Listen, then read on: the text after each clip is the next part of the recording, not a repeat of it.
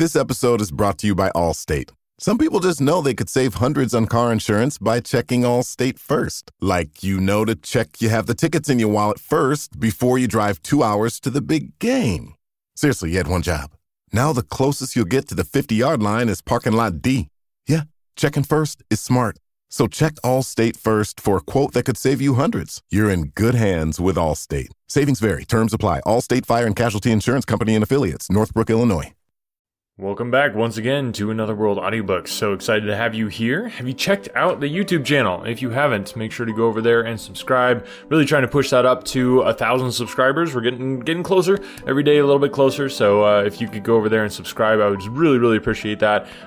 Just kind of trying to do this podcast on a shoestring, and so being able to get monetized over there on YouTube would be a huge help to allow me to continue to be able to bring you free, awesome audiobooks. So I do so appreciate people who have signed up to be patrons. But I know that's not for everybody. So subscribing on YouTube is completely free. Pushes us up toward that 1,000 subscriber mark where we can start monetizing that channel, which would be super helpful in allowing me to continue to be able to do this for you. So check it out. AnotherWorldAudiobooks.com is where all the links are, and they're also in the description of the podcast.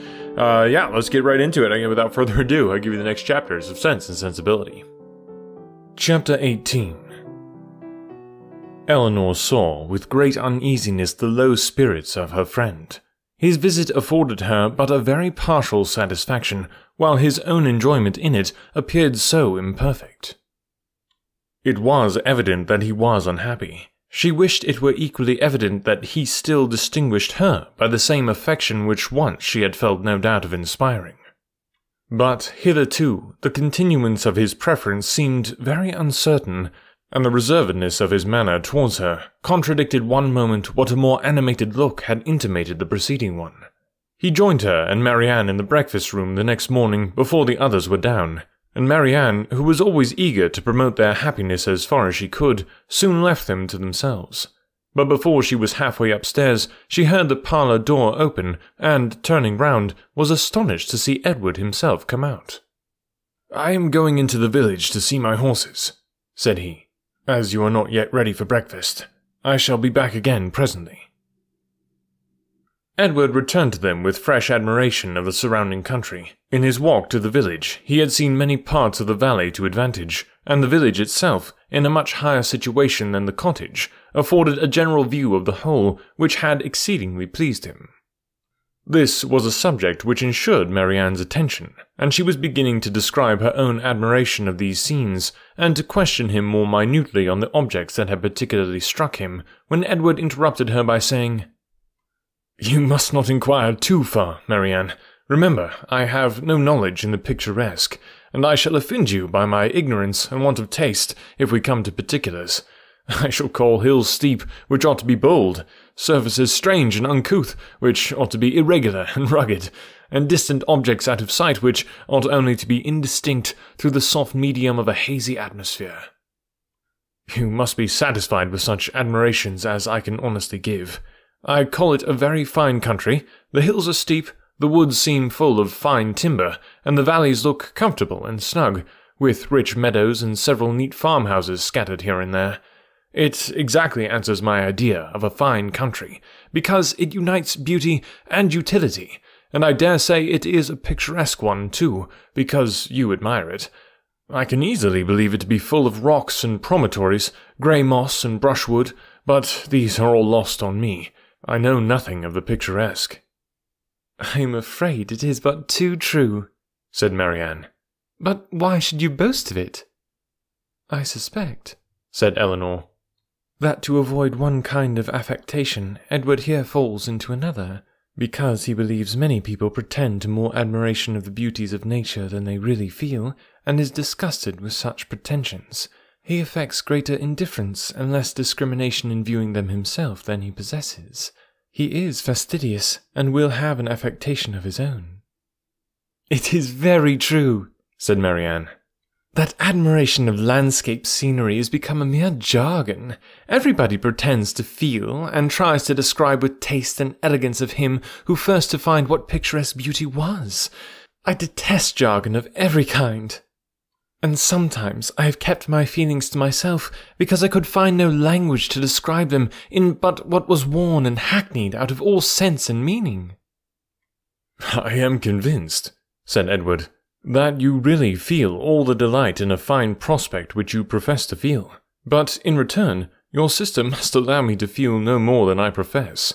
I like a fine prospect, but not on picturesque principles. I do not like crooked, twisted, blasted trees. I admire them much more if they are tall, straight, and flourishing. I do not like ruined, tattered cottages. I am not fond of nettles or thistles or heath blossoms. I have more pleasure in a snug farmhouse than a watchtower, and a troop of tidy, happy villagers please me better than the finest banditti in the world." Marianne looked with amazement at Edward, with compassion at her sister. Only Eleanor laughed. The subject was continued no farther, and Marianne remained thoughtfully silent till a new object suddenly engaged her attention.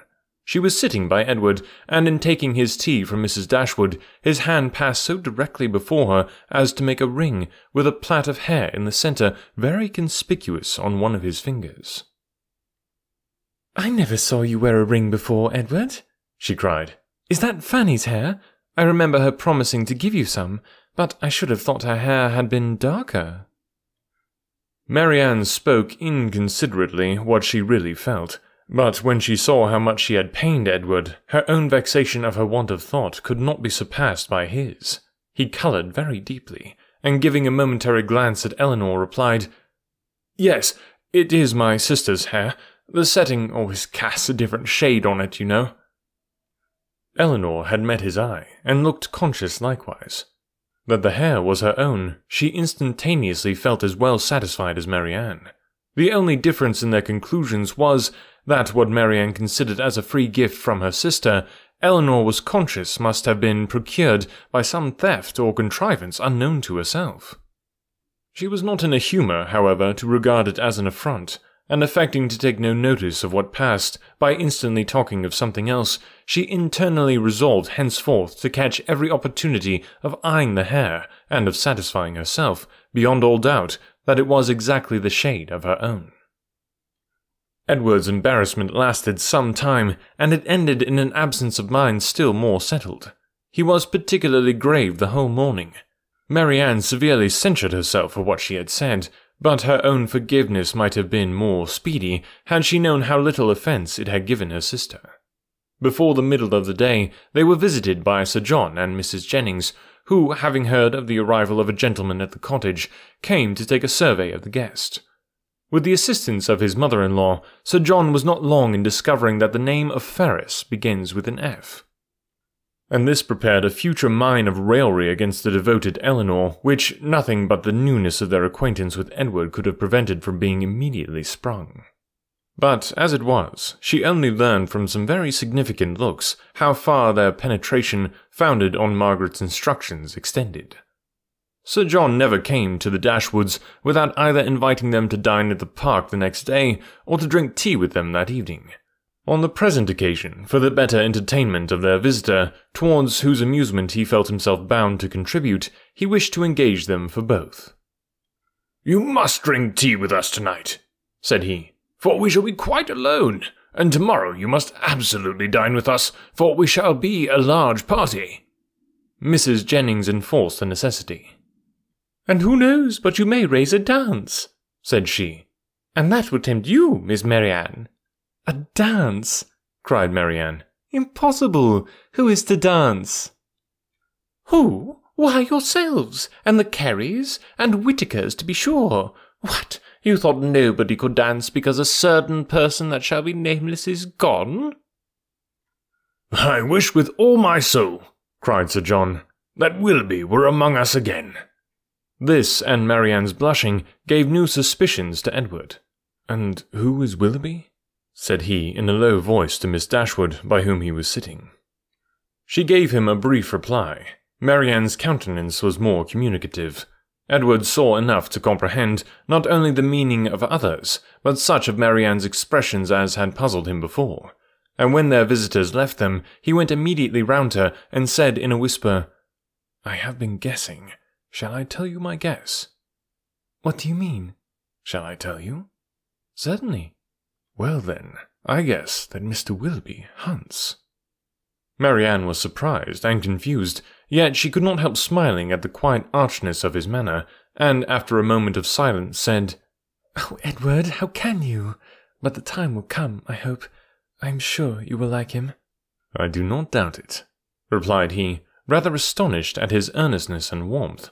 For, had he not imagined it to be a joke for the good of her acquaintance in general, found only on a something or a nothing between Mr. Willoughby and herself, he would not have ventured to mention it. Chapter 19. Edward remained a week at the cottage. He was earnestly pressed by Mrs. Dashwood to stay longer, but as if he were bent only on self-mortification, he seemed resolved to be gone when his enjoyment among his friends was at the height. His spirits, during the last 2 or 3 days, though still very unequal, were greatly improved. He grew more and more partial to the house and environs, never spoke of going away without a sigh, declared his time to be wholly disengaged, even doubted to what place he should go when he left them, but still go he must. Never had any week passed so quickly, he could hardly believe it to be gone. He said so repeatedly. Other things he said too, which marked the turn of his feelings, and gave the lie to his actions. He had no pleasure at Norland. He detested being in town, but either to Norland or London he must go. He valued their kindness beyond anything, and his greatest happiness was in being with them. Yet he must leave them at the end of a week, in spite of their wishes and his own, and without any restraint on his time. Elinor placed all that was astonishing in this way of acting to his mother's account, and it was happy for her that he had a mother whose character was so imperfectly known to her as to be the general excuse for everything strange on the part of her son. Disappointed, however, and vexed as she was, and sometimes displeased with his uncertain behaviour to herself, she was very well disposed on the whole to regard his actions with all the candid allowances and generous qualifications which had been rather more painfully extorted from her for Willoughby's service by her mother. His want of spirits, of openness, and of consistency were most usually attributed to his want of independence, and his better knowledge of Mrs. Ferris's disposition and designs. The shortness of his visit, the steadiness of his purpose in leaving them, originated in the same fettered inclination, the same inevitable necessity of temporizing with his mother. The old, well-established grievance of duty against will, parent against child, was the cause of all. She would have been glad to know when these difficulties were to cease, this opposition was to yield, when Mrs. Ferris would be reformed, and her son be at liberty to be happy. But from such vain wishes she was forced to turn for comfort to the renewal of her confidence in Edward's affection, to the remembrance of every mark of regard in look or word which fell from him while at Barton, and above all to that flattering proof of it which he constantly wore round his finger. "I think, Edward," said Mrs. Dashwood as they were at breakfast the last morning, "you would be a happier man if you had any profession to engage your time and give an interest to your plans and actions. Some inconvenience to your friends, indeed, might result from it. You would not be able to give them so much of your time, but," with a smile, "you would be materially benefited in one particular at least. You would know where to go when you left them." "I do assure you," he replied, "that I have long thought on this point, as you think now. It has been, and is, and probably will always be a heavy misfortune to me that I have had no necessary business to engage me, no profession to give me employment or afford me anything like independence. But unfortunately, my own nicety, and the nicety of my friends, have made me what I am, an idle, helpless being. We never could agree in our choice of a profession. I always preferred the church, as I still do, but that was not smart enough for my family. They recommended the army. That was a great deal too smart for me. The law was allowed to be genteel enough. Many young men, who had chambers in the Temple, made a very good appearance in the first circles, and drove about town in very knowing gigs. But I had no inclination for the law, even in this less abstruse study of it which my family approved. As for the navy, it had fashion on its side, but I was too old when the subject was first started to enter it, and at length, as there was no necessity for my having any profession at all, as I might be as dashing and expensive without a red coat on my back as with one, idleness was pronounced on the whole to be most advantageous and honourable, and a young man of 18 is not in general so earnestly bent on being busy as to resist the solicitations of his friends to do nothing. I was therefore entered at Oxford, and have been properly idle ever since." "The consequence of which, I suppose, will be," said Mrs. Dashwood, "since leisure has not promoted your own happiness, that your sons will be brought up to as many pursuits, employments, professions, and trades as Columella's." "They will be brought up," said he in a serious accent, "to be as unlike myself as is possible, in feeling, in action, in condition, in everything." Come, this is all an effusion of immediate want of spirits, Edward. You are in a melancholy humour, and fancy that anyone unlike yourself must be happy. But remember that the pain of parting from friends will be felt by everybody at times, whatever be their education or state. Know your own happiness. You want nothing but patience, or give it a more fascinating name. Call it hope. Your mother will secure to you in time that independence you are so anxious for. It is her duty, and it must ere long become her happiness to prevent your whole youth from being wasted in discontent. How much may not a few months do?" "I think," replied Edward, "that I may defy many months to produce any good to me." This desponding turn of mind, though it could not be communicated to Mrs. Dashwood, gave additional pain to them all in the parting which shortly took place, and left an uncomfortable impression on Elinor's feelings especially, which required some trouble and time to subdue.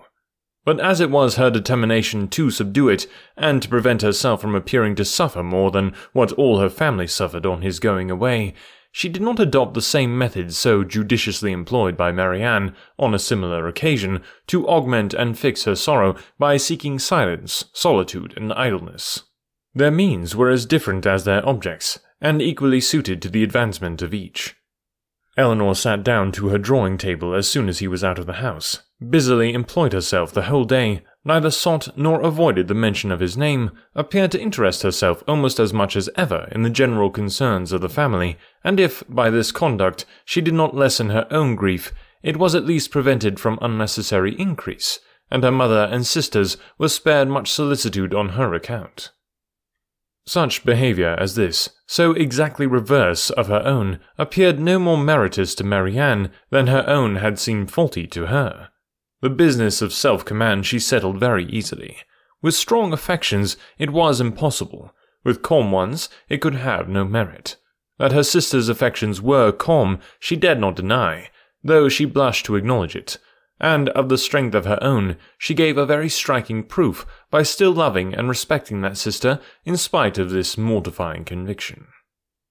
Without shutting herself up from her family, or leaving the house in determined solitude to avoid them, or lying awake the whole night to indulge meditation, Elinor found every day afforded her leisure enough to think of Edward, and of Edward's behaviour in every possible variety which the different state of her spirits at different times could produce, with tenderness, pity, approbation, censure, and doubt. There were moments in abundance when, if not by the absence of her mother and sisters, at least by the nature of their employments, conversation was forbidden among them, and every effect of solitude was produced. Her mind was inevitably at liberty. Her thoughts could not be chained elsewhere, and the past and the future on a subject so interesting must be before her, must force her attention, and engross her memory, her reflection, and her fancy. From a reverie of this kind, as she sat at her drawing-table, she was roused one morning, soon after Edward's leaving them, by the arrival of company. She happened to be quite alone. The closing of the little gate at the entrance of the green court in front of the house drew her eyes to the window, and she saw a large party walking up to the door. Amongst them were Sir John and Lady Middleton and Mrs. Jennings, but there were two others, a gentleman and lady, who were quite unknown to her. She was sitting near the window, and as soon as Sir John perceived her, he left the rest of the party to the ceremony of knocking at the door, and stepping across the turf, obliged her to open the casement to speak to him, though the space was so short between the door and the window as to make it hardly possible to speak at one without being heard at the other. "Well," said he, "we have brought you some strangers. How do you like them?" "Hush, they will hear you." Never mind if they do. It is only the Palmers. Charlotte is very pretty, I can tell you. You may see her if you look this way." As Eleanor was certain of seeing her in a couple of minutes without taking that liberty, she begged to be excused. "Where is Marianne? Has she run away because we are come? I see her instrument is open." "She is walking, I believe." They were now joined by Mrs. Jennings, who had not patience enough to wait till the door was open before she told her story. She came hallooing to the window. "How do you do, my dear? How does Mrs. Dashwood do? And where are your sisters? What, all alone? You will be glad of a little company to sit with you. I have brought my other son and daughter to see you.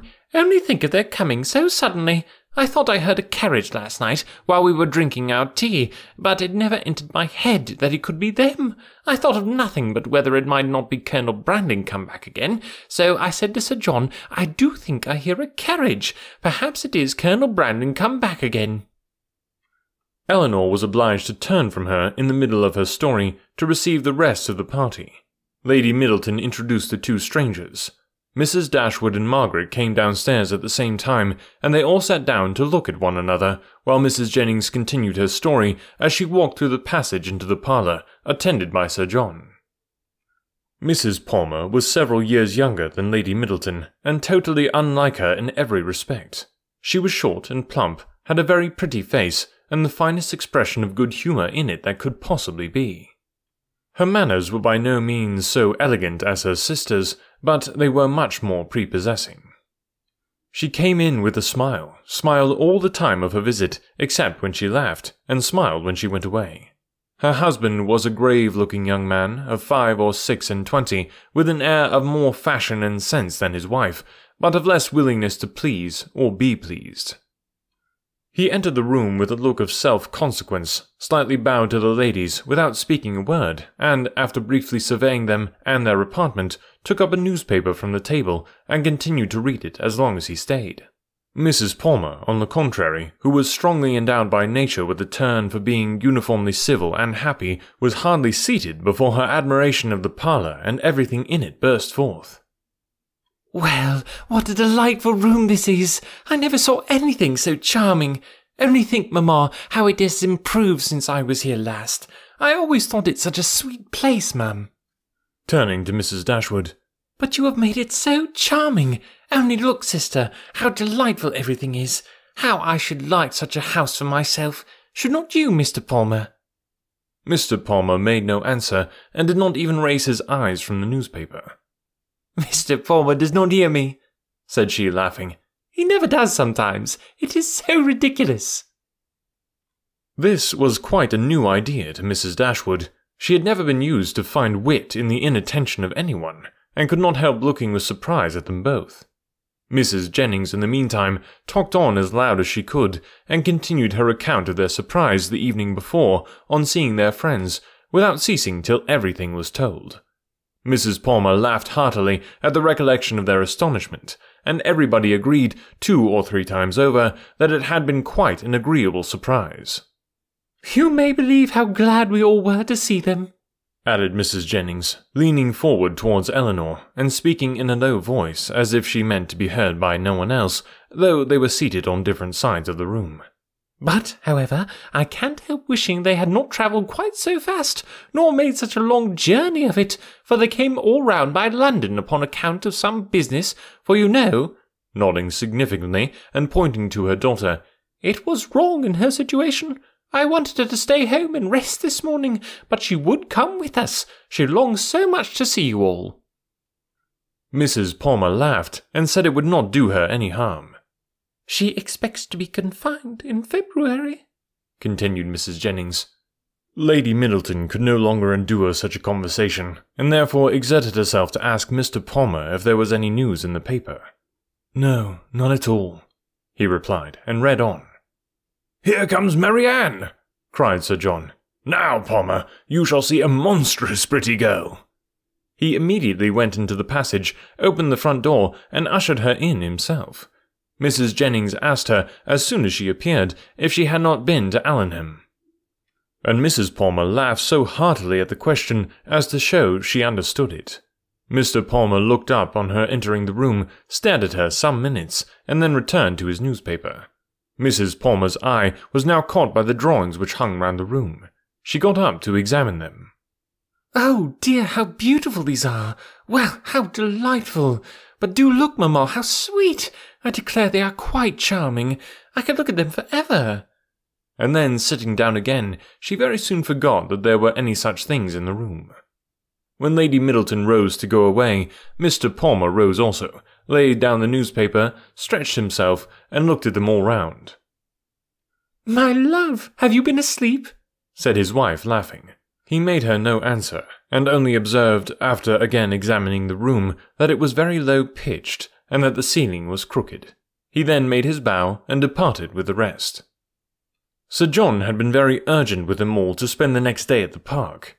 Mrs. Dashwood, who did not choose to dine with them oftener than they dined at the cottage, absolutely refused on her own account. Her daughters might do as they pleased, but they had no curiosity to see how Mr. and Mrs. Palmer ate their dinner, and no expectation of pleasure from them in any other way. They attempted, therefore, likewise to excuse themselves. The weather was uncertain, and not likely to be good. But Sir John would not be satisfied. The carriage should be sent for them, and they must come. Lady Middleton, too, though she did not press their mother, pressed them. Mrs. Jennings and Mrs. Palmer joined their entreaties. All seemed equally anxious to avoid a family party, and the young ladies were obliged to yield. "Why should they ask us?" said Marianne as soon as they were gone. "The rent of this cottage is said to be low, but we have it on very hard terms if we are to dine at the park whenever anyone is staying either with them or with us." "They mean no less to be civil and kind to us now," said Eleanor, "by these frequent invitations than by those which we received from them a few weeks ago.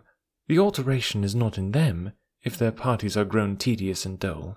We must look for the change elsewhere."